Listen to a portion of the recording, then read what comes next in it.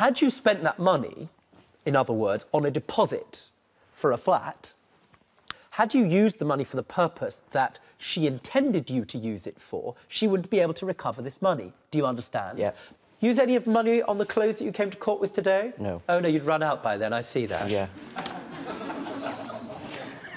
I actually ran out a week after she did it me.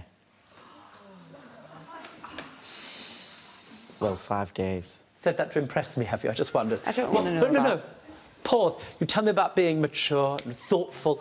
What part of your case do you think that's going to help, or do you think you were being clever? I just want to know.